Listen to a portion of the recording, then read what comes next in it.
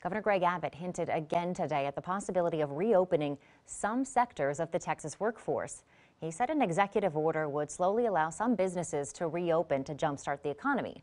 KXAN's Caprariello reports some are worried he's moving too fast.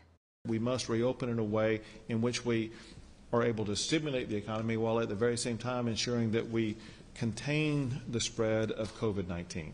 Governor Greg Abbott says he wants to reopen businesses with, quote, minimal or zero impact on the spread of COVID-19. Secondarily, others will be able to open up based upon certain strategies that will be contained in my executive order.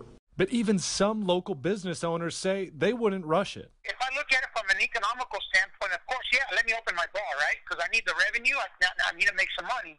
But as a human, what determines what's the right step to take, you know?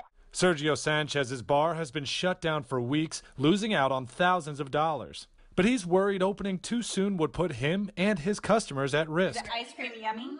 Roxanne Hughes, a now stay-at-home mom in Bastrop, lost her job because of the pandemic.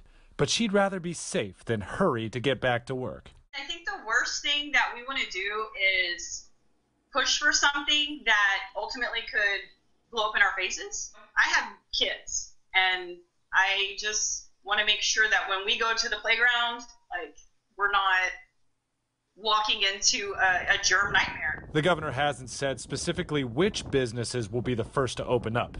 In the past, he's focused on revitalizing the energy and agriculture industries in Texas. Those are two sectors that employ a large portion of the state's workforce. Caprariello, KXAN News.